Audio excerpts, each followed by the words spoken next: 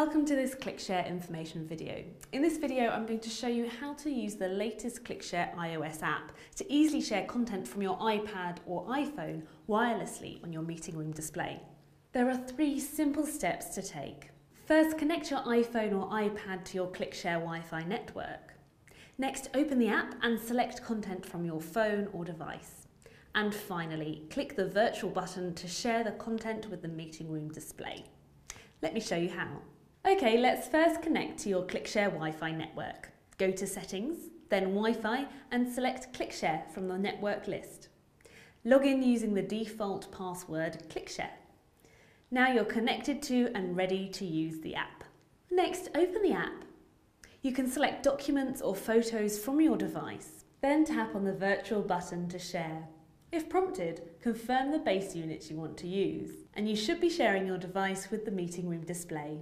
You can scroll through photos, annotate, erase and save annotations.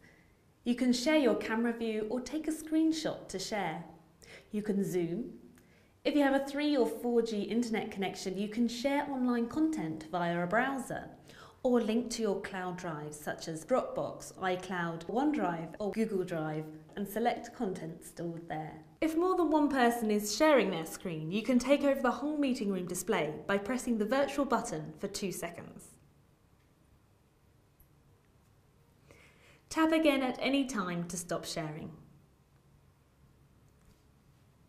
If PIN code security is switched on for your base unit, you'll have to enter a PIN code before you can share using the app. You'll see the PIN on the meeting room display. And that is how you use the ClickShare app for iOS.